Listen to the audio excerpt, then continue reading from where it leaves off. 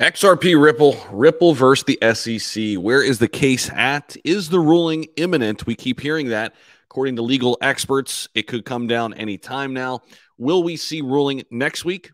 Potentially. And what will happen to the price of XRP?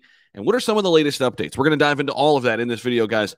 Welcome back to the channel, and appreciate you guys as always. So before we dive into the latest update with the case, will we see a ruling here to end April? It's anybody's guess, right? But I have, come to this kind of realization that I don't want to basically be very, very adamant that this is going to happen or this is not going to happen, right? But experts expect Judge Torres to make a ruling by the end of April. Some of the experts out there.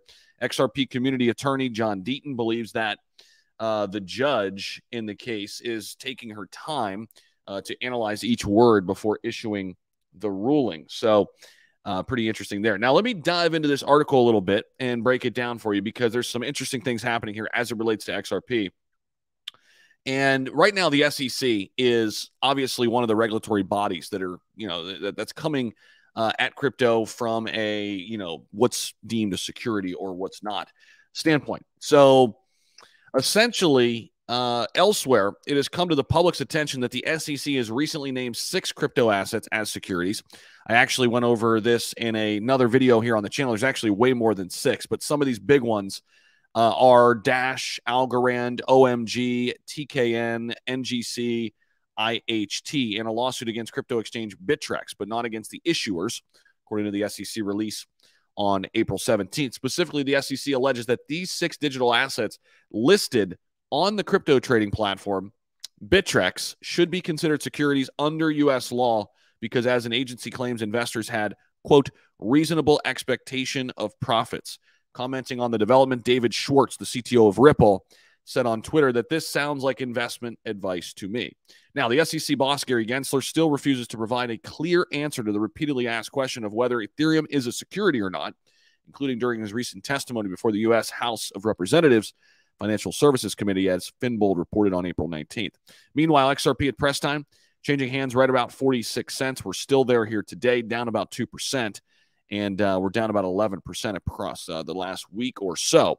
But that is kind of the big news right now. It's ridiculous that this thing is still being dragged on. It's ridiculous that all of these assets, and again, there's way more than 6 that I just listed here.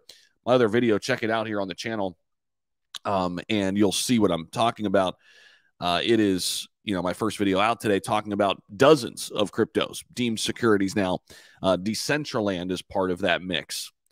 Terra Luna is part of that mix. The United States has a different viewpoint than South Korea, who just deemed it not a security, by the way. So very interesting things happening right now. Of course, the SEC continues to enforce and rule with an iron fist here.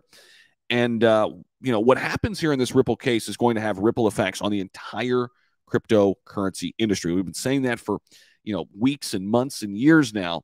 Whatever happens here, we have to, as investors, pay close attention and respond and react accordingly. But it is ridiculous that this thing continues to be dragged on. We don't have a timetable, and now other assets getting pulled into the mix. Algorand, one of my favorite assets, included on the list. So let me know what you guys think about this down below. Appreciate you guys as always, and we will talk to you in the next video. Take care.